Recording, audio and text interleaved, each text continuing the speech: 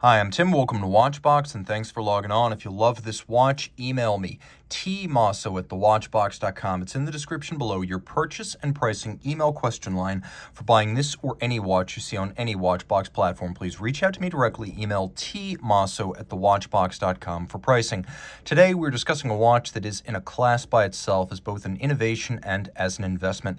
One of the first 4 dozen FP Journe Chronomètre Résonance ever manufactured.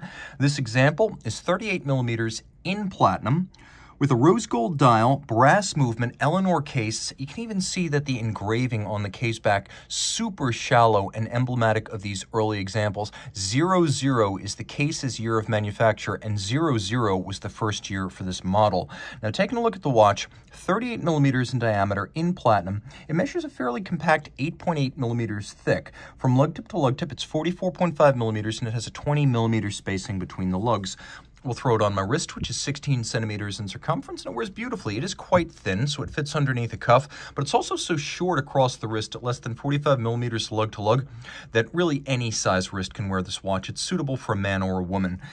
The timepiece includes a FP Journe factory alligator leather strap, large rectangular scale, medium brown on the top, semi-gloss finish, folded edge, monotone stitch. You can see brand new strap. On the bottom, alligator leather, small round scale. So gator on both sides is more expensive, but it lasts longer, and that's why Journe uses it. Now you can see the strap is newer than the case, because at the time this watch was made, you would have had calfskin on the bottom, and you wouldn't have had these pull-tab spring bars. The pull-tabs allow you to remove the strap from the case without tools. You can also see that the curved spring bar allows the lugs to be drilled fairly close to the case with no impediment to the motion of the strap. They can swing freely.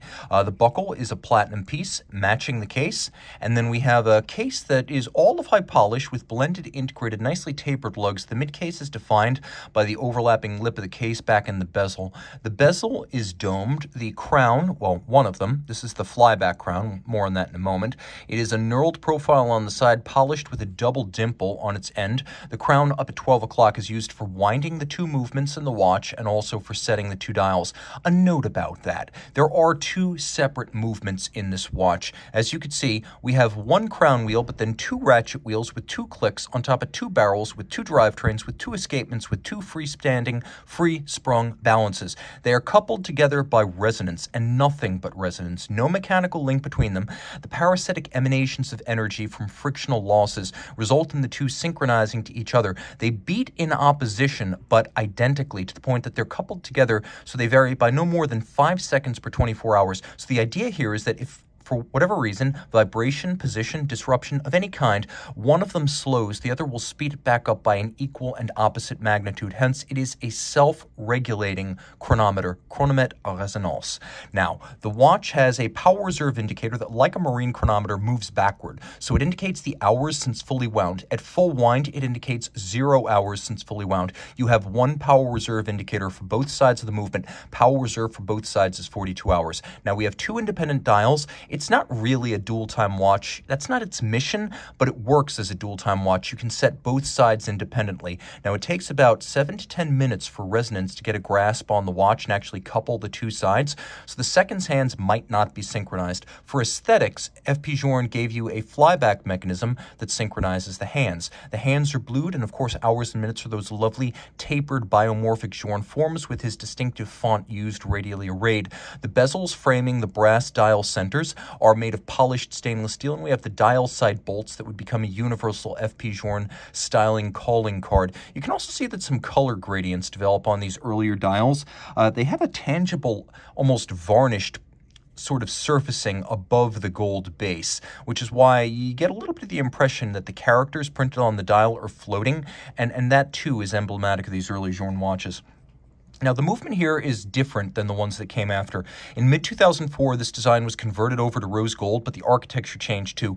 Look at one of the newer watches, and you'll find that you see the barrel arbor centers, but you don't actually see the ratchet wheels. This bridge architecture that gives you the clicks and the ratchet wheels is considered to be more aesthetically pleasing. Now, we have 2 balances, both free-sprung, both beating away at 21,600 vibrations per hour, both adjusted in 6 positions, and then there's a little rack and pinion at the center. You can see the gold pinion and a black polished rack, and that's used to very precisely adjust the distance between them to encourage the coupling via resonance. We have stripes across the bridges. It's brass bridges, but the silver color is the rhodium with which they're plated.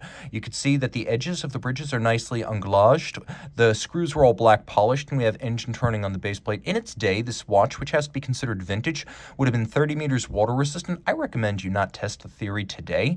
As you can see, it features French hallmarks on the case and the Eleanor maker's mark, because up and through mid-2008, when he moved the factory to Geneva, Journe relied on Eleanor, which was based in France. They'd supplied his cases since his pocket watch days, and they were his case supplier, which is why this platinum case has both French and Swiss hallmarks on it, as well as the Eleanor maker's mark. So Eleanor became Boîtier de Genève, which is Journe's case factory, which continues functioning to this day. You can also see just how shallow the engraving is. Everything is shallow.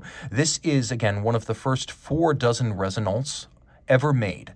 And that stamping of 00 is also emblematic of a practice that ended about mid-2005.